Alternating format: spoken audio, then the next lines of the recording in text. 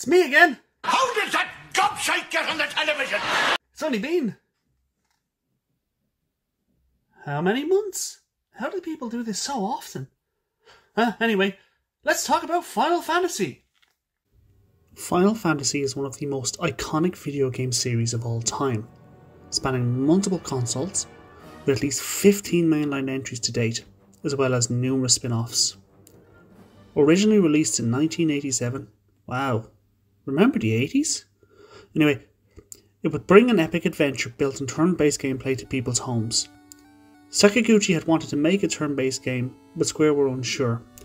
Dragon Quest, which released a year before the first Final Fantasy, paved the way for the series. Dragon Quest was a massive success, which in turn convinced Square to go ahead with Final Fantasy. It may look basic now, but at the time it was revolutionary. You created 4 characters and gave them jobs, before setting out on a quest to break the time loop. Since then, Final Fantasy has built a massive fanbase, with some dedicating their whole online persona to the series. Not me though. I'm all about Bubsy 3D. Dear sir, I think you should play Bubsy 3D because it is great. Do-do-do-do-do. Play some Bubsy 3D. Play some Bubsy 3D. Bubsy 3D is so great. Play Bubsy 3D! Shut up, you tick! Final Fantasy is a series with so many iconic games that people will argue over what the best one is. Some are drawn to the wonderful sprites and tragic world of Final Fantasy VI. Others to the beautiful setting and exciting characters of 7. Even the best villain in the series will change from person to person. Some prefer the nihilistic outlook of Kefka, others the power-hungry Sephiroth, or even the tragic tale of a child of mixed birth who was abused by his religious father and whose only comfort was sacrifice in a religious ceremony to keep a cycle continuing, and who never truly recovered from the mental scars enabled by a hypocritical church to further their own goals. One thing people can agree on is that Final Fantasy II isn't the best. In fact, some people consider it to be the worst in the whole series, and actually often use it as kind of a bit of a mocking tool to make fun of the games they don't actually like in the series. But anyway, is all this criticism really valid? Well, yes.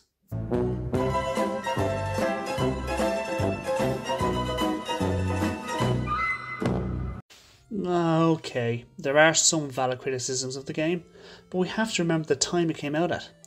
Production started during the development of the original Final Fantasy, and was spearheaded by Sakaguchi. This time the team wanted to try something different, something bold, something bigger, something not seen before. You also have to remember that sequels at this time were sometimes a little bit different from their predecessor. Look at the Super Mario Bros. 2 that we got in the West, for example. Or even Zelda II. These franchises hadn't quite settled into the style we know today. Final Fantasy II kept the turn-based gameplay of the first game, with you inputting your character's actions before each round. The ATB system the series became known for was still a way away, releasing with Final Fantasy IV on the SNES. The game also featured a more independent story than the original, focusing on unique characters, their backgrounds, and their struggles to fight off an oppressive empire. It's very Star Warsy. Final Fantasy II's plot is fairly basic today, with the in-game narrative being greatly reduced. Instead, a manga released alongside the game would flesh out the characters more, while also providing a slightly different story to what was seen in-game. The game also introduced keywords. These were phrases that you could learn by talking to characters, and when repeated to others, offered new dialogue or advanced the story. It's a feature that hasn't resurfaced since. Its biggest innovation is perhaps its most controversial, its leveling system. It's built around your style of play. So for example, if you wanted to level up your strength, you do more physical attacks. If you want to level up your magic, you just cast spells. And in fact, casting spells over and over again can help to level up each individual spell up to a level of about 16. One other aspect linked to this was hit points. Traditionally, HP would increase as you leveled up with experience through combat, but Final Fantasy II was different. Instead, HP would level up depending on your remaining hit points. A good idea in principle, but horribly executed and severely open to abuse. Players could hit themselves to level up health, action cancel to build up magic, and essentially break the game's difficulty curve. Both of these would be fixed in later versions. HP would increase after a certain amount of battles, but you could still increase it by hitting yourself, and action cancel was fixed from the GBA onwards. However, the game's mechanics were still so broken, you essentially needed to focus on 3 areas: magic, evasion, and teleport. Magic is fairly self-explanatory. A higher stat can lead to higher MP for you to use. Evasion is probably the most broken stat and more worthy than defense. If the enemy can't hit you, they can't hurt you. This was best achieved through equipping shields in both hands and getting to level 16. Then there's teleport, the most broken spell in the game. It's an instant death spell. Level it up high enough and it would hit around 99% of enemies, including bosses. Weapons and magic were broken into 16 levels. As you level up, you become more proficient with each weapon and unlock more powerful versions of each spell. 16 levels though, it's a lot, so you'll find yourself focusing on only a few throughout your playthrough. It gives you a bit more freedom to craft each character's roles within your party, similar to later entries in the series, but it does require commitment. The game's difficulty curve wasn't exactly smooth, and required some level of grinding, even in the easier re-release versions. As the world map was pretty much fully open to explore from the start, it needed to have a way to warn you off from areas you weren't supposed to explore yet. I even put together this handy map of the starting area for you. Look at all that death. However, brave players could use this to become overpowered early, especially as the fabled Peninsula of Power lay just outside Altair, the first town. To give a bit of background, the Peninsula of Power is a name given to any area where later enemies are fought early game. It originates from the original Final Fantasy. Since the enemies you encountered were based on a grid system, any area that touched a grid shared with an area that wouldn't be explored until much later would have those enemies. It's a great way to level up early. In the original Final Fantasy, it was located north of Provoca, a reasonable ways into the game. Altair, however, is a lot earlier, and it has an area that shares a square with Mysidia, an area you won't visit until much later. It's a great place to power grind, but also a beginner's trap, so beware. This is kind of being fixed in the Pixel Remaster version though. With the world map as open as it is, it also meant you could access spells like teleport much sooner if you were willing to brave the trek across the land to get them. Sometimes dungeons could be fairly easy, other times the game expected you to grind, and grind hard. It really was a case of the player's decisions heavily impacting the experience. Its equivalent would probably be Final Fantasy VIII's Triple Triad, and how investing in it early pays off massively later. However, there was an issue with the rotating fort character when it came to leveling. Throughout your adventure you would have 3 main characters in your party at all times: Firion, Maria, and Guy. At certain stages you'll be joined by a guest fort character that'll only really join you for a dungeon or 2. These characters have their own base stats and spells that need to be leveled up. You can do some grinding when they join, and it'll increase the 3 core characters. But any heavy level grinding means you'll focus less on the 4th, and they will be underpowered. An example of this from my recent playthrough was I'd overpowered the 3 core characters, but poor Minwu got left behind, and I'm not really bothered with him. Also, over 19 hours of grinding. Come on, Dave. This isn't so bad as he'll leave the party soon enough, but if I want to play the bonus dungeon, Soul Rebirth, I'm going to have a bad time, as it takes his stats when he leaves the party. As for the dungeons, they're probably the worst in the series. They're long, arduous affairs that are riddled with dead-end rooms called monster rooms that contain nothing in them but high encounter rates. They're kind of like a grinding spot, but I found that they just disencouraged me from exploring because there's nothing in them. As I've already mentioned, Final Fantasy II also featured a rotating cast of characters, the first time in the series. The 3 main protagonists, Firion, Maria and Guy, would remain in your party at all times, but the 4th slot would change depending on where you were in the story. These characters included Minwu, the White Mage, Joseph, the Solemn Monk, Layla, the rebellious pirate, Gordon, the honourable knight, and Rickard, the revenge-driven dragoon. In fact, Rickard was the first Highwind in the series. Each character was more fleshed out than the Warriors of Light in the first Final Fantasy, and even the Union Knights that would follow in Final Fantasy III. If you played Final Fantasy IV, you might be familiar with the concept. You never have more than the 4 party members at one time. Well, Final Fantasy IV's had 5 party members. Well, it's a similar idea. They each have a role to play in the overall narrative, but due to their short time with the party, they could have done with a bit more fleshing out. For example, Joseph's relationship with his daughter and his hatred of Borgin is noted, but a bit more attention could have been made to make it even more memorable. Final Fantasy is known for some of the best music around, composed by Nobuo Uematsu. He gave us Dancing Mad, One Winged Angel, and The Extreme. Final Fantasy II soundtrack is a little bit more forgettable, let's say. The main theme, The Rebel Army, will stick with you as it's one of the most enduring songs of the series. The rest, especially the dungeon music, not so much. The boss music is probably the weakest of the whole series, being a lot worse than the regular enemy encounter music. It's not that Final Fantasy II soundtrack is terrible, it just doesn't feel like it's the same standard as the rest of the series, a criticism that can be levelled at the game as a whole. It also doesn't help that for many, their first experience with the game will probably be on the PlayStation, PSP or GBA, by which time we'd had some of the best scores in video games, never mind Final Fantasy.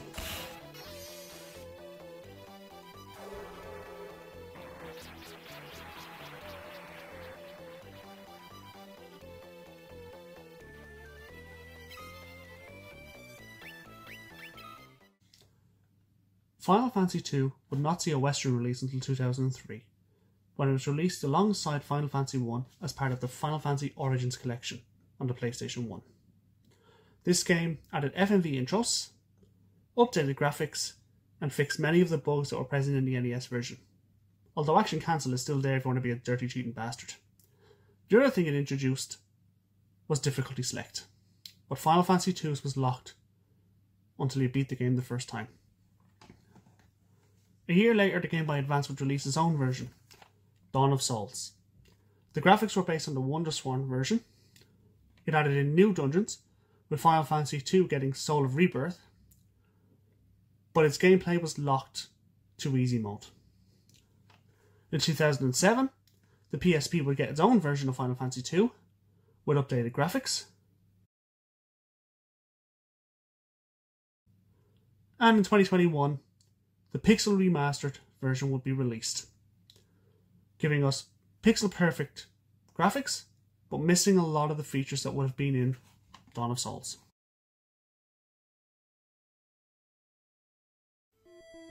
So why did it take so long to hit Western shores? Well, there was actually a North American port in the works. Not a European one, no. We were pretty much forgotten until Final Fantasy VII. Or Mystic Quest if you want to be pedantic. The original plan was to translate it and release it with the subtitle Dark Shadow over Palakia.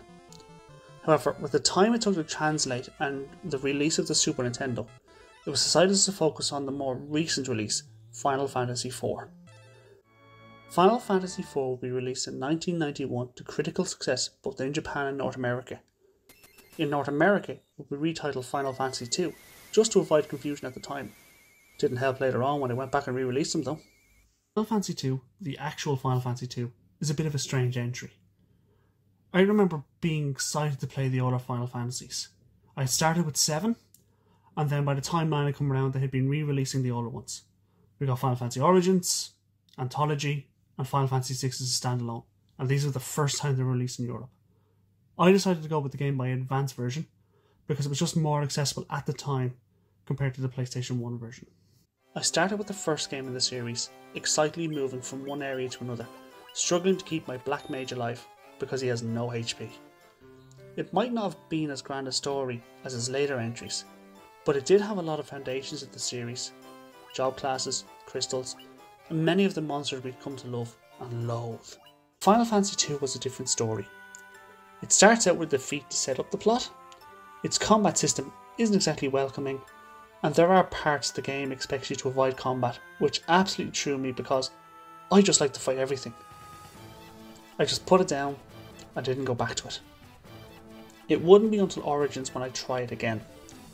Sometime in 2016 I got into my head I wanted to play through all of the Final Fantasy games back to back.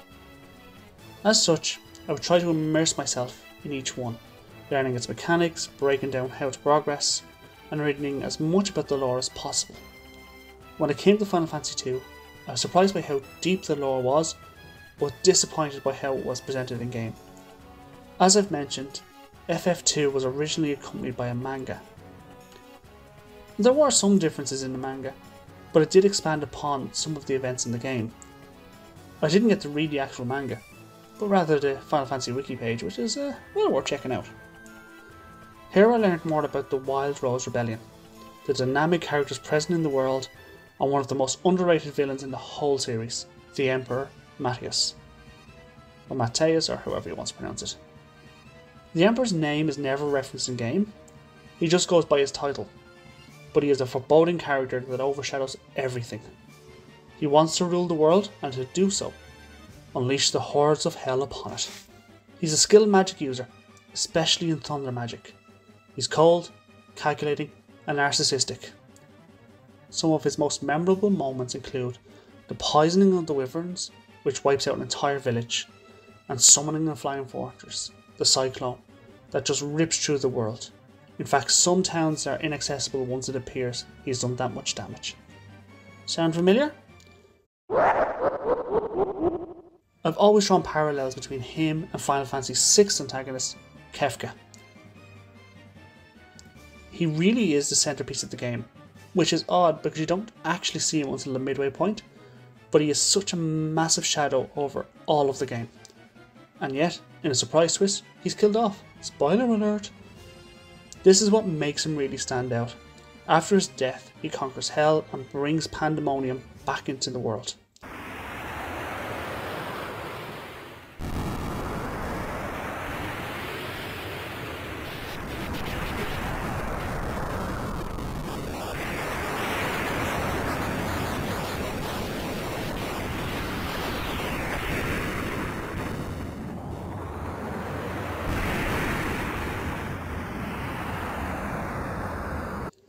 The party must then venture inside, fighting the monsters of hell in order to stop him destroying the world.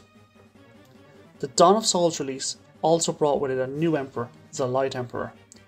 When Matthias died, his soul was split in two, with one conquering heaven and the other hell. This means that the members of your party who perished in the main game must confront the Light Emperor and put an end to him once and for all.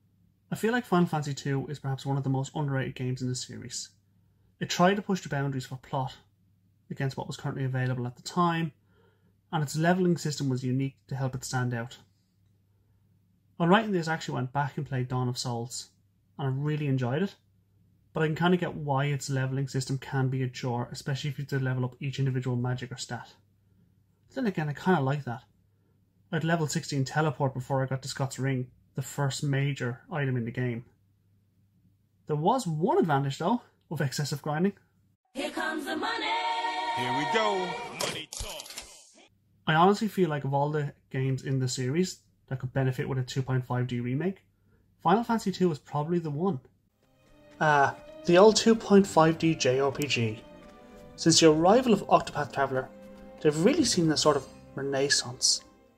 We've got an Octopath Traveller, Triangle Strategy, Live Alive, Live Alive, Live Alive, or however you want to pronounce it.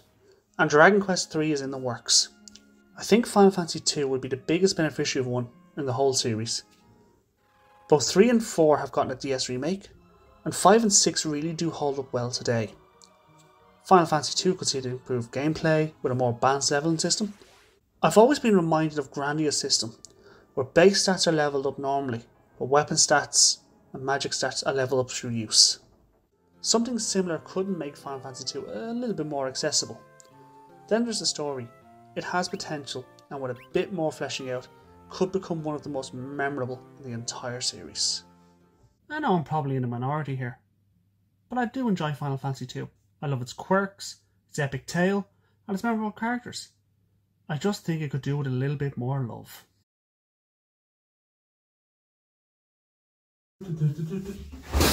Get out of here, you noisy little pervert, before I slap you silly.